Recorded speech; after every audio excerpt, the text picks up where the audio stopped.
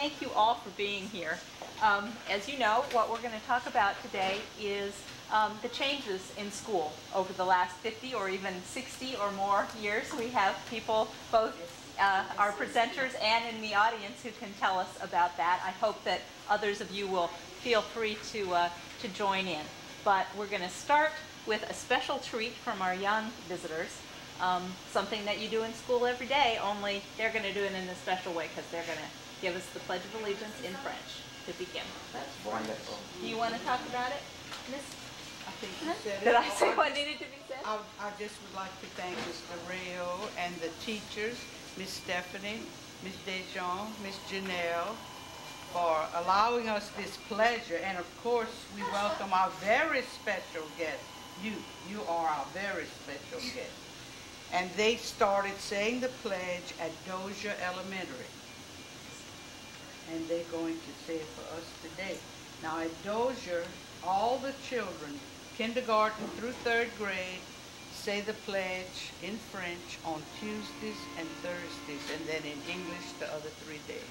And I think Miss Janelle was one instrumental in starting the pledge in French. So we're giving her the honor of directing them today.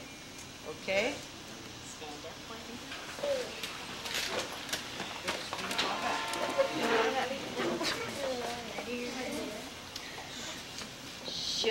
Récemment au drapeau des États-Unis d'Amérique et à la République qui représente une nation indivisible sur Dieu, avec liberté et justice pour tous.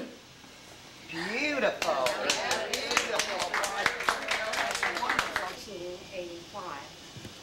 One day, the 3rd grade classes at Dozier called me to talk about schools in the past.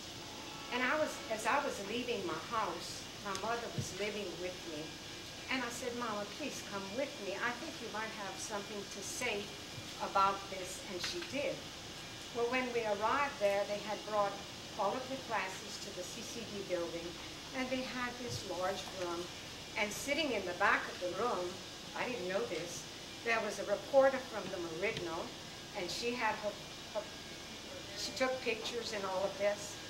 Well, my mother sat in the front of this group, and needless to say, they weren't interested in anything I had to say after she told her story.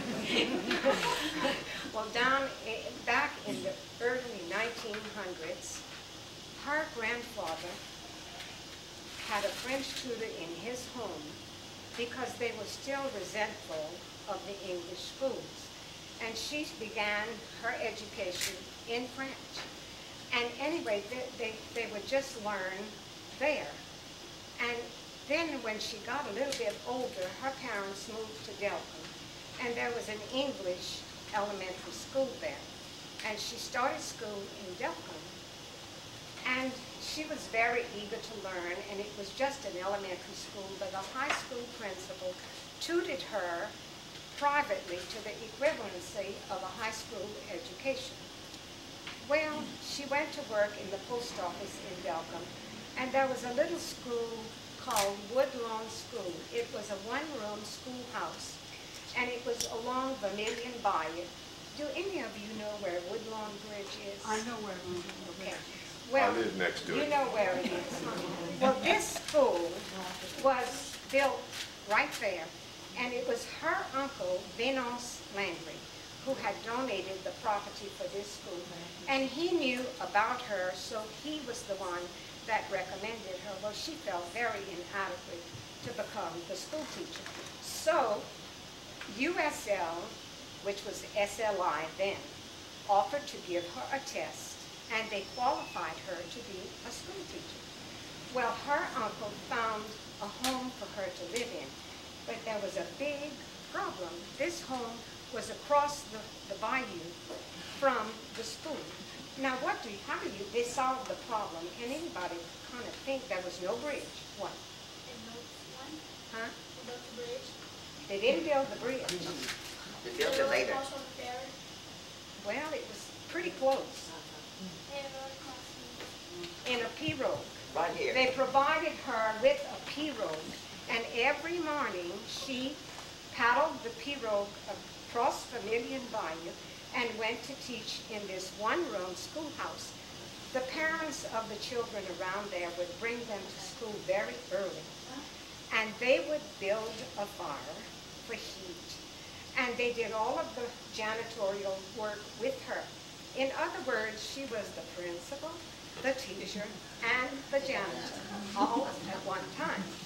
Well, this went on for a number of years, but at that time, the children learned their catechism in French, and she had learned to read and write French.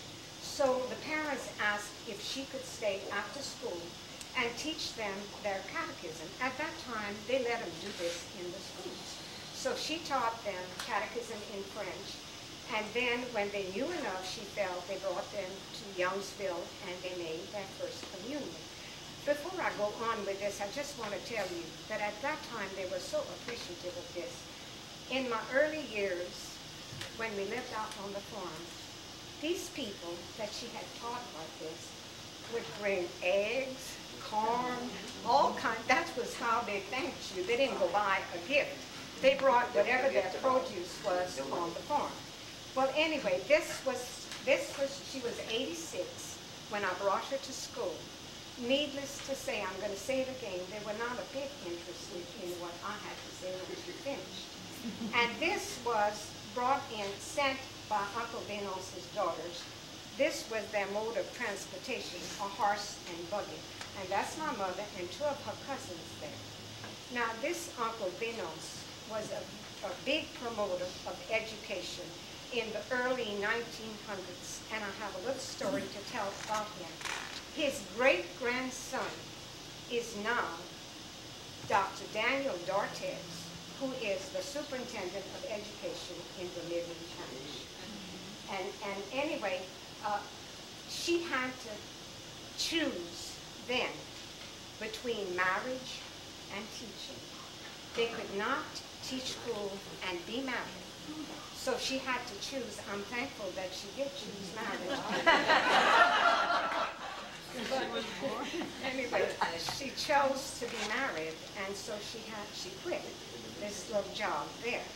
Now, I wanted to show you, in my early years of schooling, my family moved to New Orleans because they were having a hard time with the living in this area, so he went to New Orleans, and this was in my preschool years, and I started kindergarten and first grade in New Orleans. Then we moved back to my grandmother Lily's farm between Erath and Delcom. And I went to school in Delcom for a year, and I went to school on this school bus. It was mule drawn. Now I want to tell you about this. There were tarpaulins that they would lower when it was cold and rainy, and when the weather was nice, they would roll them up. And this was a dirt road now. No gravel, no paved, and nothing of that kind. And sometimes the bus would get bogged. And the boys would get out and they would push this bus and unbog it. But I'm going to pass these pictures around and you can look at them. And I would like to mention that this bus was owned by Mr. Ely Landry. And he did not want it, but they kind of pushed it on him. They gave him $40 a month for this, to run this school bus. His children ran it for him. But they would hitch the mules. When they got to school, they would unhitch the mules, and they would graze on the school ground. And in the afternoon, they would. This Mr. Ely Landry's son became assistant superintendent of schools. His name was Lazard Landry. He was assistant superintendent in the early 70s. And I keep thinking, maybe their association with the schools then may have had a little something to do with these people furthering their education. I'm going to pass these pictures around so you can see them. Now, after Delcom, I went to LeBlanc School. This was a two-room schoolhouse. The principal there was also the principal, the teacher, the janitor. And we had a little classroom, not much bigger than this area. And here was 4th grade, here was 5th grade, here was 6th grade, and here was 7th grade. And all these classes we had to listen to. And sometimes when I was in the 4th grade, he would tell us, you study your lesson. Well, instead of studying, I was listening to what he was saying on the other side of the room because I was more interested in that than to study my lesson again.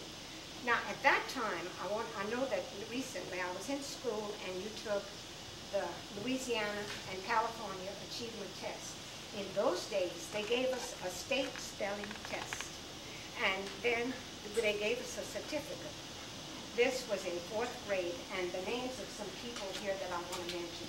Mr. J.H. Williams was superintendent. This is a dictionary proficiency test that I'm going to talk about later. Mr. J.H. Williams was still the superintendent. And do you know where his name is right now? There's a school named in his memory. It's what? Yes, J.H. Williams Middle School is named after Mr. Williams. T.H. Harris was the state superintendent of education then, in the 4th and in the 11th, okay? Well, there's a scholarship that's given every year, a very good scholarship to seniors in his memory, and there's a T.H. Harris Vocational School named after him. I'd like for you to understand. Yes, okay. This dictionary proficiency test. Let's talk about the LeBlanc School for a little bit and then come back to high school later on. Is that okay? Yeah. Okay. You want me to wait? Yeah, I want you to wait. Because I know other people have stories about the Before I LeBlanc. sign up, I have to pay homage to someone whose portrait is hanging right here. And I want to tell you that this young man was my role model when I was in school. And I want to talk about role models right now. Right now, I would like for you to pick some good role models, and I want to tell you what that is. A role model is someone older than you who is doing good instead of bad. This man was the most handsome, the most intelligent, the most athletic. All of the adjectives that I would want to say, I could not fill that in right now. And the reason why I'm mentioning him, he was killed during World War II. He was a lieutenant in the Marines on a ship. And he influenced my whole life later on. I graduated from USL I finished school in 1943 and I graduated in 1944. And after I graduated from high school, I received this letter. Dear Inez, I know you will be surprised hearing from me. I just received a copy of the Vermilion and saw your name as a candidate for graduation.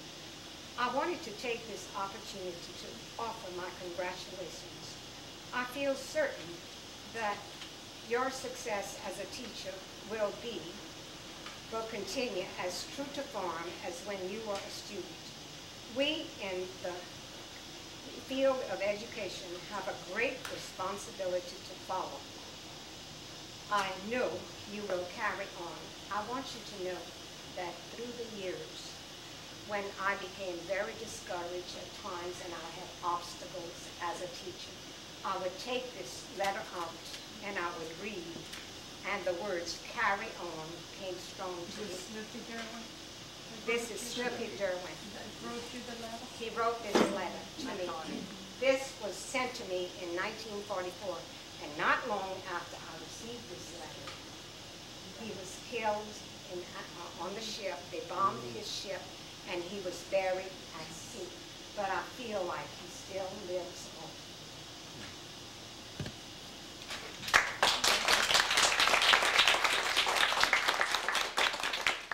We might talk a little bit more about the LeBlanc School. Ethel, or Evelyn, which one of you would like to? Me. You start because you went to school there. I'm going to sit down because I see it stretching there. Then next, I don't want you to get a cricket in there. I want to ask you one thing. When I say 7 to 9, is that a high number? Well, thank you. You made my day. And I want to tell you, I go way back. I'm 7 to 9 years old, and I want you to know that that's a high number, and I go way back. Well, anyway, I was a little girl, and when we started school, we were four sisters started together. I was the youngest of the four. Well, we had to get to school. There was no bus, dirt road. So my daddy had a Model T Ford. You know what a Model T Ford is? No. The first Model T Fords didn't have a top on it, and it was a one-seat. But by the time I started school and my sisters, it was two-seat. So my daddy took the back seat off, and he built a bed out of wood. And that's how, instead of a bus, that's how we went to school. Every morning, you start the little Model T Ford, you have to crank it like this, and go, and then we would all jump in the bed of the truck, and we go down the road. Well, the first thing we did, we went in the dirt hole. The car was stopped. We all got out of the truck, pushed the truck, got over the hole, got in the truck again. Sometimes we get to school, it was so muddy they didn't know who we were.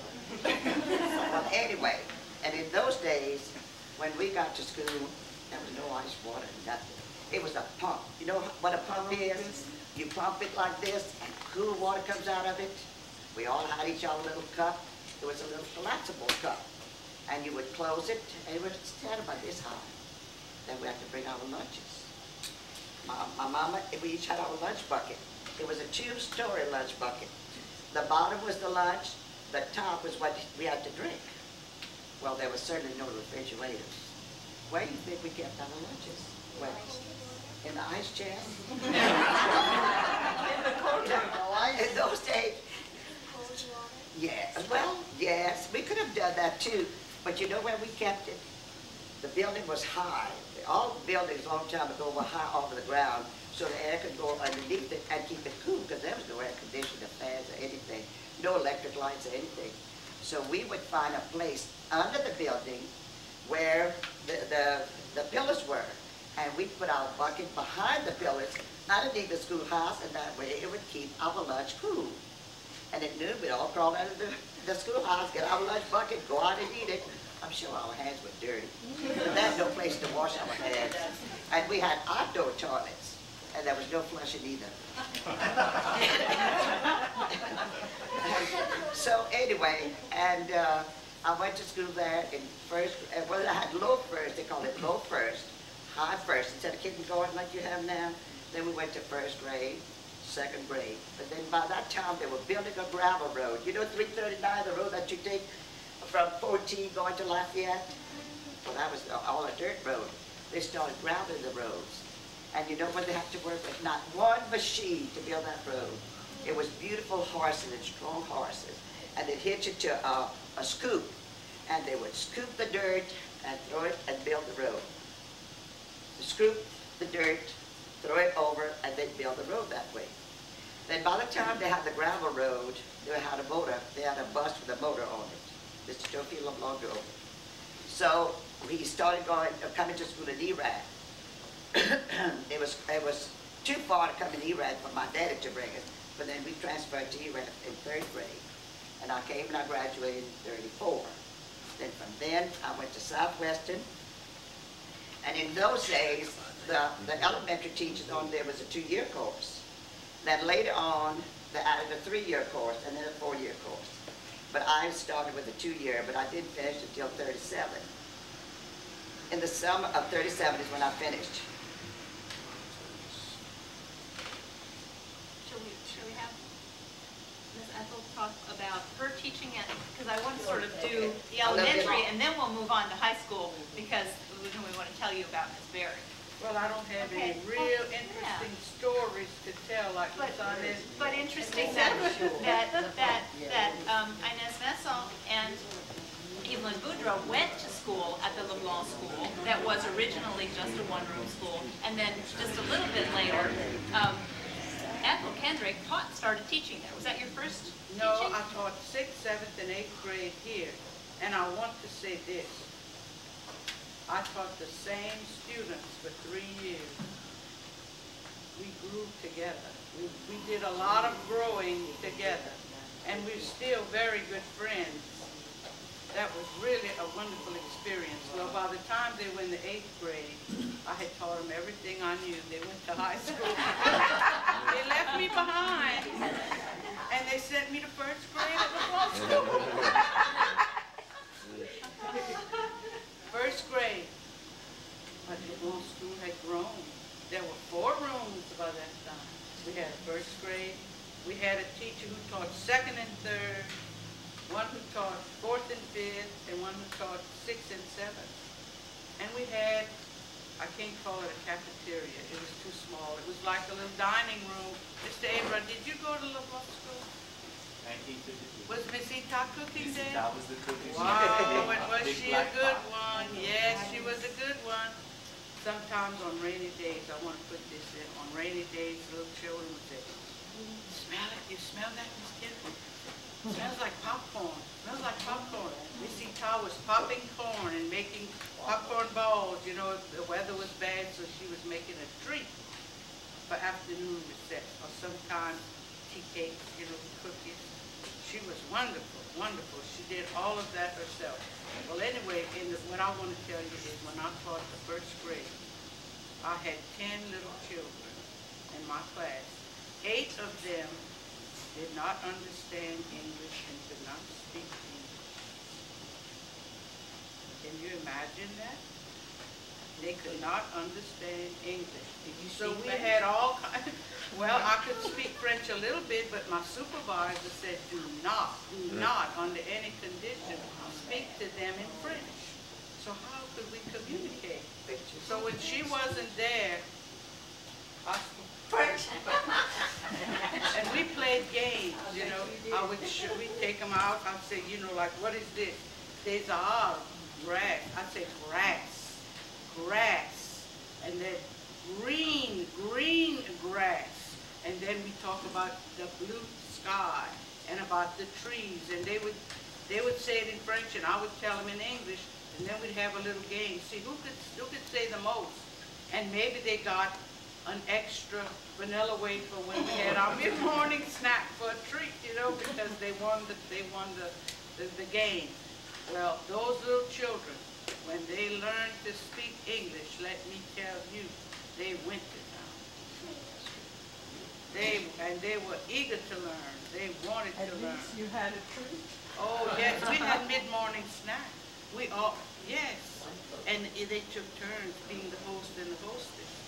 And one put out the cookies and got the teacher would give them the milk. And then they took turns and we learned how to do that, how to be a host and a hostess. But it was a very wonderful experience. But for 3 years I taught 4th and 5th grade there. Then I was brought back to ERAD and taught 7th and 8th grade language arts and high school physical education and girls school. What did you coach? Basketball, volleyball, and softball. I had no assistant. No assistant. I didn't get paid for several years. 0. Then they gave me $50 a year. Mr. Newman, I can talk about that. He was a coach too. I see Mr. Newman and Mr. John and Miss Agnes and Miss Florine. We have some teachers here who are going to be able to add to this. They're going to have little stories to tell too. When I taught 1st grade, I took Miss Agnes's place. That's when Miss Agnes Sandra was born. Yes. We had to take a year off. All right. Now we're going to let Miss Minnie. Or if someone else wants to start talking about the high school. I want do you to show them a picture that I brought, and I went through a lot of yearbooks. And I found this yearbook, and this was the 3-story building that I went to high school in. See, I went to high school in this building, and I want to tell you a little story. Do you know where the karate school is? Okay, I lived there, and in the morning, I walked from there to school. Then I climbed up these stairs and went to the 3rd floor. At recess, I climbed down the stairs. We climbed down the stairs, came back up.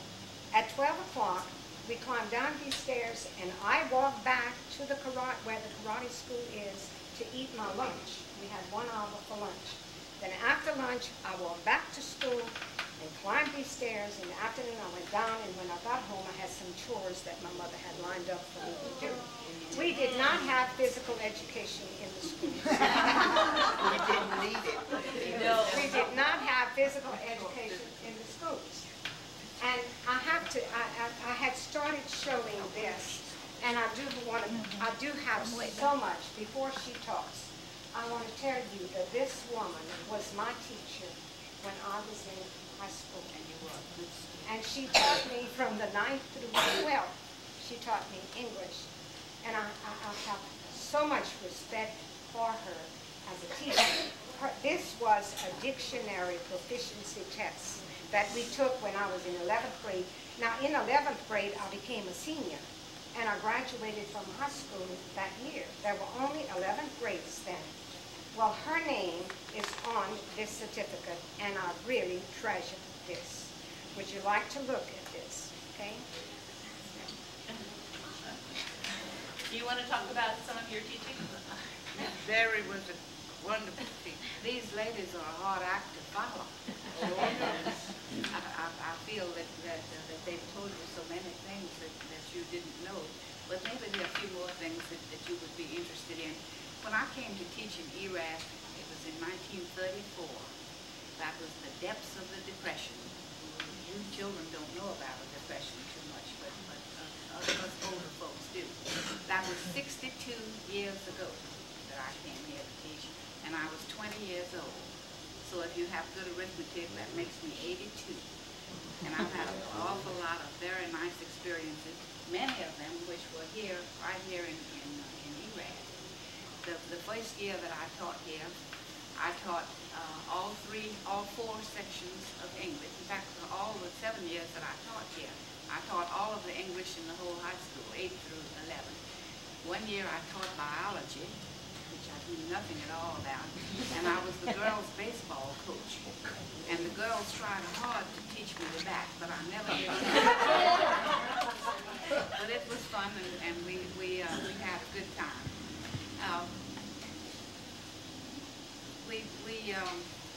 Let's find my little notes here.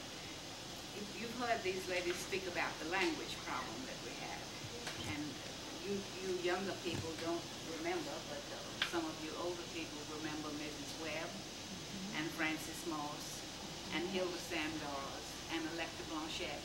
They were the first and the second grade teachers of the years that I taught here, and the first thing that they had to do before the children learned anything else was, as you said, they had to learn to speak English. Then after they spoke English, then they would learn to read and write. And it used to fascinate me because right outside the window, the little girls would play a jump rope, and they had little songs that they sang, and they sang them in French. And I can't speak French, but there was one that I can hear it, I can see it now. And it was in the gravel right outside the door, and they played jump rope barefooted, and they jumped up and down barefooted in the gravel and sang "Last Night, the night before, 24 robbers came knocking at my door." And if you all remember that, I asked him what he said to me, and this is what he said: "Ladybird, ladybird, fly away home." You all remember that? Yes. That rings in my ears to this day. Inez has told you about the roads and the buses, but there was one thing about one of the buses that she didn't tell you. One of our buses was drawn by oxen, and it came from down below here in Prairie Gray. And the roads were thick mud in the winter, and nothing else but a wagon with drawn by oxen could come through. And they were the first oxen I had ever seen, and I was fascinated with them. Have you ever seen an ox? They're remarkable. We had no cafeteria, and because it was during the Depression, a lot of people had no money at all, and some of the children were hungry. And when they came to school, the kids that lived in town, as you did, went home for lunch, and the ones who lived in the country brought their lunches. and some of their lunches were very skimpy and very poor. A lot of them brought little steamed syrup buckets with cold rice with syrup poured over the rice, and that was all they had. But those were the lucky ones because they had something. And then we had a group of kids that came from down south here whose parents had chickens, and they would bring raw eggs to school and trade them. There was a little store across the street from school, and they would trade 3 eggs. They could get a sandwich, which was called a launch. And with 3 eggs, they got a launch, and the launch was made with 2 pieces of dry bread with a piece of bologna or some other form of pressed meat in it, and that was their lunch. But they were lucky to have that. And I remember Mrs. Webb and Francis Moss saying that they taught hard in the morning because the children could learn in the morning. They had had breakfast before they came. But after they had been all day at school with no lunch, they were hungry and they were sleepy. And most of the little ones took naps in the afternoon after lunch, after no lunch. And so they taught in the morning when the children could learn. We had almost no equipment of any kind. You're so familiar with having TVs and VCRs and overhead projectors and copy machines and everything else in the world that you need. But we had no equipment at all. And in addition to my other duties, I was the librarian. And we had hardly any books. So we didn't have a set of encyclopedias. And I just thought, my goodness, every school has got to have a set of encyclopedias. So we had a program. And it was the first big one like that had been had in a long time, I was told. And this, you see, this was in the 30s, between 30 and 34 and 40. And Francis Moss and Mrs. Webb and Hilda Sandoz and Electa Blanchette had a little Tom Thumb wedding. And they made all the little clothes. They had the little bitty kids. They had a bride and a groom and the bridesmaids and the flower girls and all. It was the cutest little thing you ever saw. And then every high school class had a little skit of some variety. And that was the day that Claude Broussard and Willis Robert had their famous chase. They weren't supposed to be where they were. Of course, they were always where they weren't supposed to be. and Claude was chasing Willis. And if any of you remember the old school, the auditorium was on the 2nd floor, and it had swinging doors, and it had little glass windows in the swinging doors. And Claude was chasing Willis, and Willis ran to push the door with his hand, but instead of getting it on the wood, he got it on the glass, and he went through. And to this day, Willis has a big scar here, and we had to take him down to the doctor to get him stitched up. But we got him stitched up, and Mr. Webb allowed him to stay at school the rest of the day, and he was able to take part in the program. And we were very, very excited because with all of that work, we made $68. But that $68 in those days was a lot of money. And Mr. Webb bought us a set of encyclopedias with our $68. And we felt that our work had been not in vain at all. Of course, we had no air conditioning. We had windows that opened wide, let in not only the wind, but the dirt and all the noises and the dust and everything. And we had, and for heat, we had a boiler down in the basement. And the janitor would stoke the boiler, and the heat came in the radiators. And the one in the study hall, in the big room, it was right next to the principal's office.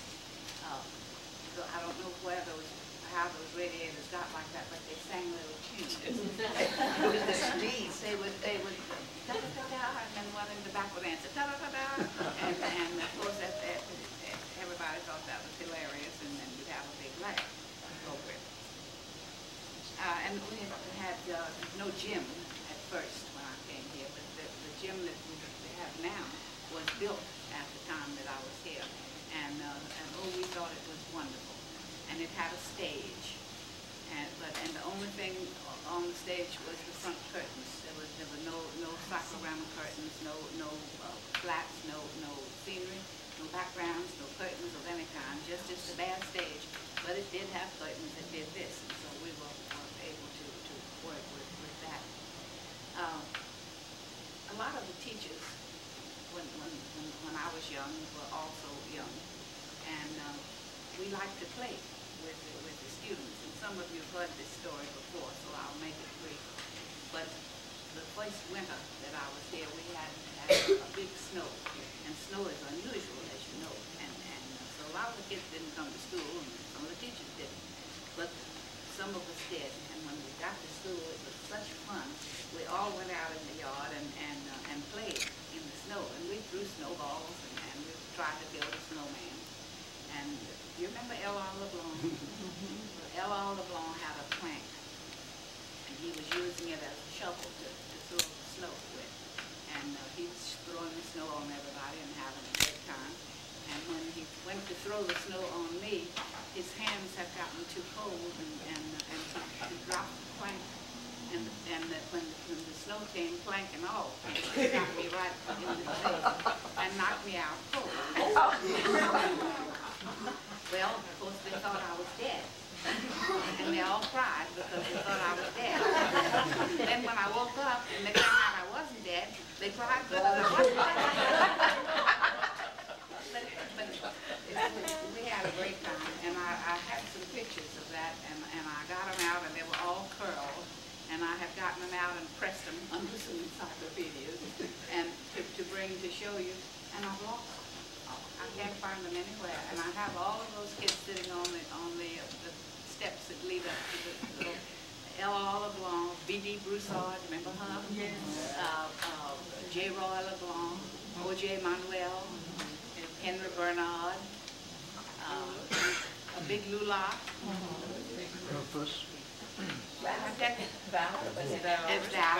Valerie, she was Suarez, now Papa. But anyway, I'm sorry, I lost my pictures. In those days, people weren't worried about religion in schools. You know how now you see on television how people are taking other people to court and having all kinds of fusses about prayer in school. It wasn't like that in those days. Not all of us were Catholic. I was not, but when we had a mission, we'd all go across the street and let school out, and the whole school would prance across the street and go to the mission. And well, we had some good missionaries. I remember well. One of them was he was a wonderful missionary, and he made us all feel so good. He told us that, I can remember that, and that was 60 years ago, but I remember it like it was yesterday. He told us that if we would just try a little bit harder, how good we could be and how much good we could do for the world. He made us feel great. Then the next year, it was so full of fire and brimstone, he scared us all to death. But in the course of the years that I taught in the U.S., I taught a lot of different subjects, and I enjoyed them all. English, of course, was my very favorite, and still is. Not all the things that we had were bad at all. We had a lot of good things. In particular, we had a lot of young teachers who were very enthusiastic, as your teachers are, and we had some good kids. And we didn't have to worry about dope at school, and we didn't have to worry about guns at school, and all that kind of thing. And in addition to that, we had very, very cooperative parents and patrons. And it's been a long time, and in 82 years, I've done a lot of things, and I've seen a lot of things, and some of them were good, and some of them were bad. But I'm very happy that I had those 7 years that I had with all of you here in Iran.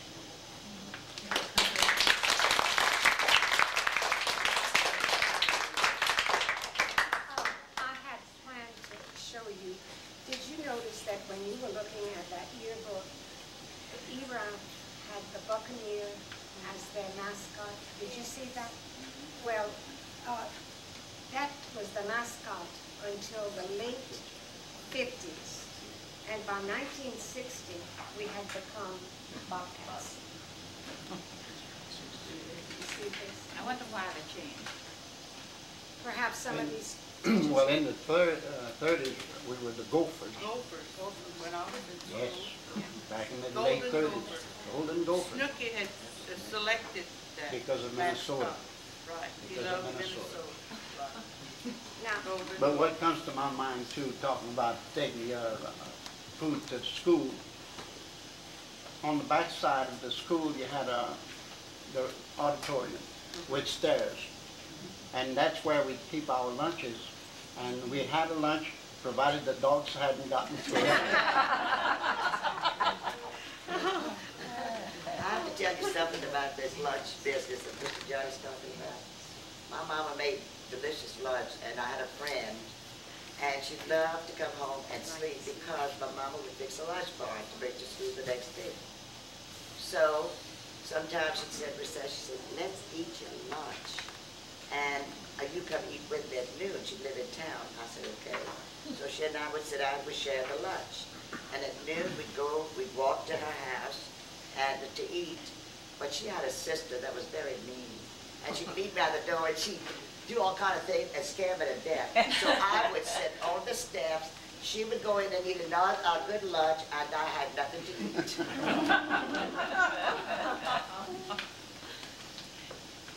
I have a question. You all spoke of LeBlanc School. When did ERAF, what year did ERAF have a school? What, did these people go to LeBlanc that lived around here? No, they were just the people over there. People there. Okay. And the long didn't have. They didn't have the high school here. They had a Mercantil's first, and then they had another school near the bayou up there, on on top of a lumber yard.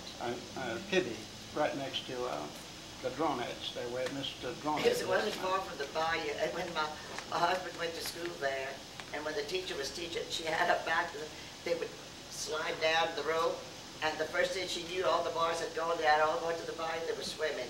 And they'd tell her, don't come because we have no clothes. I believe it was in 1925. Oh, it was back there, yes. I would like to know, we didn't I mention started this, school in but 1925. the years we're talking about, even when I was in high school, it was not compulsory to go to school. Going to school was a privilege. You were lucky if you could go to school, but you didn't have to go to school at all. Did you know that? Huh? The reason that children didn't get an education in those days because they had no way of transportation. And therefore, they just didn't go to school. They had to walk too far. When I taught third grade, I had some children in third grade that were almost as tall as I am. I went to a funeral the other day, and the girl on the board said her age was 79, and that's my age, and I taught her. So I told her sister, I said, well, there's no way. She said, well, we lived in the country, and I had never gone to school. So then when they started school, they were way old, and therefore that's why she was my age, and she was just in third grade. Some children had to work. Some children, you know, they had to work on the farm. They had Not many people had the opportunity of graduating. The first year that I taught here, as I said, I was 20, and Big Lula Mars was in my senior class, and she was 21. And there was an election that year, and you couldn't vote till you were 21 in those days. And so I couldn't vote, but Lula voted. And it was a joke of the school that one of my students had voted, and I couldn't vote. Do you remember what your salary was when you first started? Oh, yes, you remember? indeed. I meant to tell that. What was it? My first year here, I made $85 a month for 9 months. And I paid Frances Moss $5 to bring me here in her car, and I paid Miss Baltimore's $5 a month for my lunch. So that left me $75. And then I had borrowed money to go to LSU because my father had lost his job, and we had 3 of us in college at the same time. And I had worked, I waited on tables and washed dishes for my food my senior year. And so I paid $10 a month back on my loan. So what I got was $65 a month for 9 months. It was fortunate that I lived at home, and mom and dad fed me. You would like that. Well, my salary, I started $65 a month. And 2 years before that, my sister was teaching. They didn't have enough money to close out the school year to pay the teachers, so they gave them a script. And if you held your script when they had money, you could you'd get the whole value of your script, and if not, you'd lose 10%. So my daddy picked up the script and he held it and then gave my sister her money. And so luckily it was just 1 year, but Mr. Whitty would not sell a piece of property in Vermilion Parish for anything in the world. And the teacher went along with it. They were willing to do this. And up until today, we are one of the very few parishes that still has all the property that was ever dedicated to our school. That's why we have all this oil property, marshland, and farm property that's rented out because of Mr. Williams. When I started teaching, it was wartime. Second World War. You taught during the war. You did, Johnette. Wartime. And one of my most vivid recollections is this. Well, let me back up a little bit. We had a prisoner of war camp in Kaplan. All the Germans that were captured were put in prisoner of war camps. And we used to walk to school, as Miss Inez said. And I can remember walking to school in the morning, and this big truck, you know, like a big cane truck, would go by with these prisoners in it, under armed guard, taking them out to the field. And these men looked so sad. They would look at the little children, you know, walking. And I imagine they were thinking of their little children. But they were well treated in our camps. They got things that we couldn't get. Things were rationed, like gasoline was rationed. Like Miss Berry says, the teachers came in one car. The ones from Abbeville would come in one car because gasoline was at a premium. And sugar, shoes, stockings, Meat. coffee, Meat. yes. At that time. It reminds me of something that I feel I should share.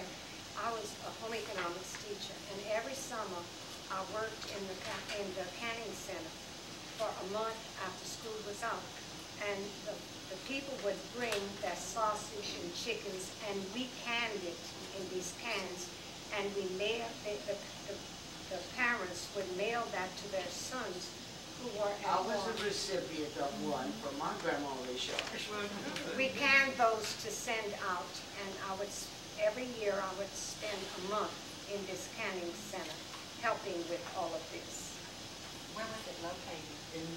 It's right near the school. At the school. At the school. At the Still there. school. I have one other question. Yes. I'd like to know, how long did it take about for the young children who could not understand English to be able to understand enough to start writing and reading? Would it take a year for them to understand and learn? Mrs. Webb got up Did they and learn talked at the end faster? of and read at the end of 6 weeks. She could That start quickly? reading. But it was reading words at first and reading a lot of the pictures. Okay. After 6 weeks, they would start out and they give the books and they start reading. They were like Ethel said, they really learn fast. Well, it depends on the child.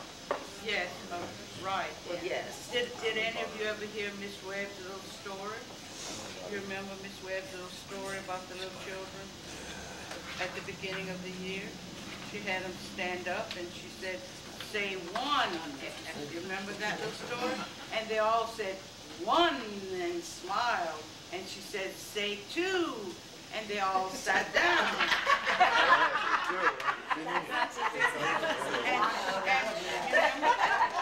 And they were so proud of themselves. And she said, no, stand up, stand up. She went through the whole thing again. And she went and got one of the teachers, maybe you or somebody said, I don't know what's wrong.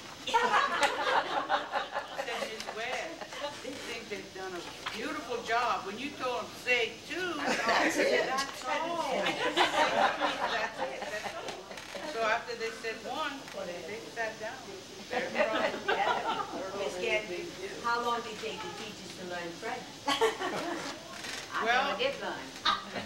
Miss Avenue was my And I teacher. majored in college and I still don't know anything. sure. My first 3 words in English was a lie. They had taught me 6 years old, and I wasn't 6 years old, I was 5. Because you couldn't start school before you were 6. Then be sure to tell us how. 6 years old. I used to tell the little children the experience I had. Mr. Shred knows how much I love signs. And one year I had a great big fish bowl and our readers, when we taught school, we had a whole unit, and it was about real things, like about the honeybees. Well, we would go, there was a man that had a bee farm. So we'd get on the bus and we'd visit the bee farm. The man would show us how he extracted the honey. He would let us taste the honey, and he would give us a piece of the honeycomb. And but this was about a tadpole, the frog of the tadpole. So I told the children, I said, anyone has asset to where they could get some water and some tadpoles. And one little fellow said, oh yes, ma'am. Well, the next day he came in with a bucket load. So we took the little things and we put them in the fish bowl. And we had to use the same water, otherwise the town water would have killed them. So we put all the water in there. It was kind of dirty, but that went with it. And then brought some of the lilies and stuff, and we planted that inside. And there was already some little, you know what a tadpole is?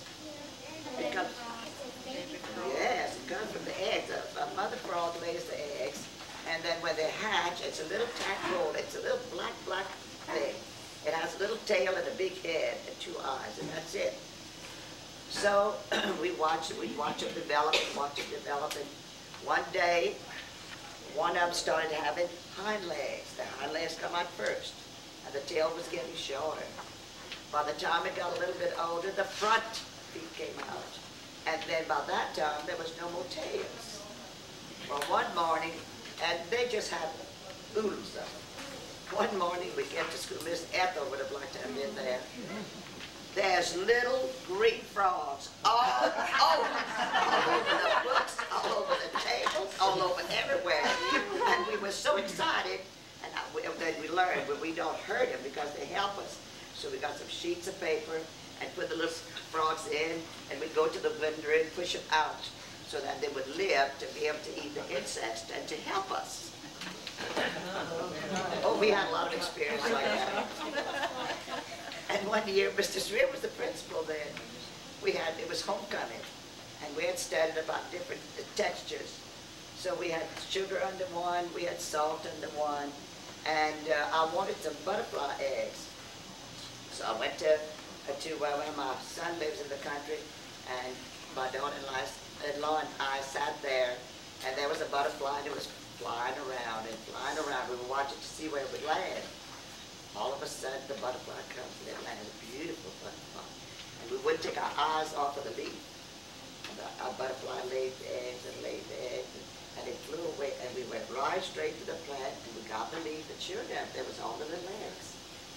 So we bring the little eggs to school the next morning, put them under the microscope, and every day the children couldn't wait to get to school to look at the microscope to see there was something. One morning, something was moving. It happened to be the day of homecoming. And the children were so excited to bring their parents and tell them all about everything that was under there. And when they got to the microscope, well, the parents were excited too because they could see something moving. Well, this was on a Friday. Get to school on Monday morning. It was not anything. We thought we'd get caterpillars because eggs from a butterfly has a caterpillar. We thought we'd get caterpillars. They didn't have but one caterpillar. But they had a jillion of little turtle, what do you call those little bugs? Ladybugs. Yeah. All over the table. They had about hundreds. Well, that was another good science lesson. I said, well, now, what does ladybugs do? Do they help us? We went out with a science. I had a table full of science books. We went to them. We found what the ladybugs did, and we found out we certainly don't hurt them. So here we go again with the papers, and we dig the little ladybugs crawl on the paper. We'd go and we'd put them out in the bushes, and we would treat them just like little bitty babies because we just didn't want to hurt them. So we had 2 good lessons in one day. Oh, I have been experienced in science. Yeah, I'd like to have an answer from the 4 teachers there. do you personally think that the fact that you stop the kids from speaking French at school, it helped them to understand English or speak English better? I want a yes or no for the four of you, and then we can discuss it after if you want. May I tell you my feeling about that? Said yes or no? Yes or no? It may be a more complicated answer. I know, today. but I I mean- think they'll tell you. Repeat that again. Do you personally think that by stopping the kids from speaking French at home or at the school or wherever, help them to learn English better? No. No. No. No. So you all agree with that? Right. But why did you do it? Because Well, we maybe- were made. Yeah, but I mean, you can object to that. Because they wouldn't, they kept on speaking French and they wouldn't have spoken English and they would not have. I think it helped. I would like to But say. they were ordered to do that in Canada too, and we still speak French. I went to school in French up to grade 8. I learned English in grade 9, and I went to college in French. Then I had a bachelor in French. I went to Florida State University, and they thought I was not going to make it because I had a bachelor in French. Well, I graduated at Florida State University with distinction, a thing that I didn't do in French in Canada. So, I mean, this is it. Well, that was, I never know whether they did or not because I mean, that. I would like to tell you that my sons and my granddaughter all learned French very, very well. But that grandfather did not speak English, and they spent a lot of time with him. A lot of the parents just started speaking English and they left the French out. That's right. You understand? So, but in my case, it was out of self-defense. They learned it because he did not speak a word of English. Well, my children did the same thing. They learned to speak French, but my mother-in-law lived with us for 30 years and didn't speak a word of English, so they learned to speak, which it was an advantage to them. And I told them from the time they were born, speak French. I didn't want that broken English. And they both learned to speak French. In fact, they never took French in high school, but when they went to college, they took it, and they really enjoyed it. They took it as electives, and they really enjoyed taking the English courses. But they both learned to speak French, they did not to. I But they feel very understand it. stupid. I have 2 degrees and I can't speak but one language. And I don't feel very smart. How many of you, your grandmother, speak French? Isn't that beautiful? Make your grandmother French with you. What about their mothers and dads? That's beautiful. How many of your mom and dad speaks French? She says, Well, that's wonderful. Speak French with them and learn it, honey. Oh, that's such an advantage. Ladies, I want to say something. This is by far the best lesson that I have had in a long time. I have really enjoyed you sharing this with us. And I want to tell you something. Dr. Dortes called this morning and he told me to tell you he had planned on being here, but he thought it was earlier today. He had to take his wife to New Orleans for 3 o'clock for a doctor's appointment. So he said to please thank you for sharing all of that information. He said that's how you keep the history alive. So he sends his regards. But we need to go to get the little children on the bus. But I have thoroughly enjoyed. Can I tell them before We we hope you bring the children for, Mr. Rayo was in high school when I was teaching, and he was such a good student. yes, you I will. wonder where I can get a tape of that's handmade. Thank y'all so much. I know that was the hardest thing. Grown-ups can stay and talk if you want to after the kids have gone. Thank